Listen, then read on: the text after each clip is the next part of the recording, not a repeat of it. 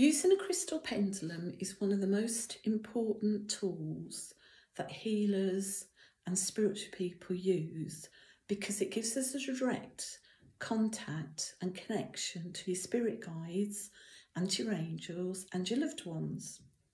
But it's with using a pendulum, you can even use, if you want to, anything that swings, quite obviously, and that's why it's called a pendulum.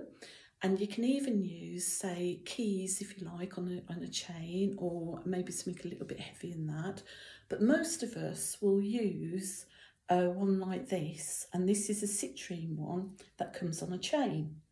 Now, don't wrap around the chain around your finger, because that can block the energy. What you do is you pinch it between your thumb and your forefinger. If you've got any chain dangling, you just scoop that up into the palm of your hand and let it dangle.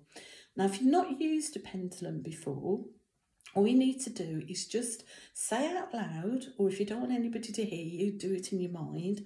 Just say, please, can you show us a yes? And mine swings forwards and back. And because we've been brought up politely, we say thank you. And then you ask, can you please show us a no? And it just happens my no is left and right. If you notice my hand, I'm trying my best not to move it. So this is why it's quite good if you do it yourself, because if you get somebody else to do it and you're asking questions, you'll say, oh, you know, you're making it move and that's a trick and all that. And I think it's really personal and a lovely way for you to connect to your angels and spirit guides. So you ask for a yes, and that goes forwards and back with mine. And then you ask to say, can you please show us a no? That's thank you. Now, some people will find it will go the other way. So you might even go left and right for a yes and forwards and back for a no. That's fine.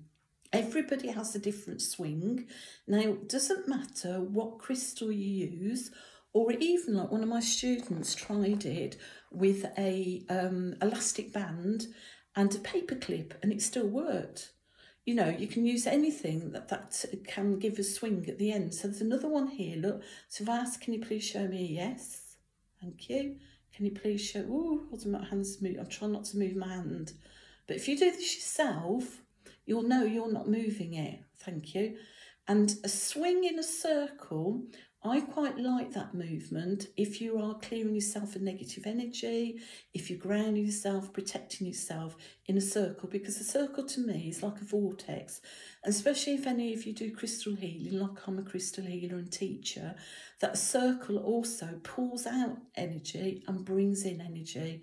So if your spirit guides and angels start to do a swing in a circle, say for instance, for a yes or a no, politely ask them, can they do a straightforward movement, either forwards and back or left and right for a yes and no. It's just if ever in the future you want to then, you know, remove any negative energy, bring in good energy, you're going to do crystal healing in the future. It's useful on the onset, in the beginning, if you to have a direct swing in either one way or the other, rather than being in a circle. So I hope you found this helpful, and chat to you soon.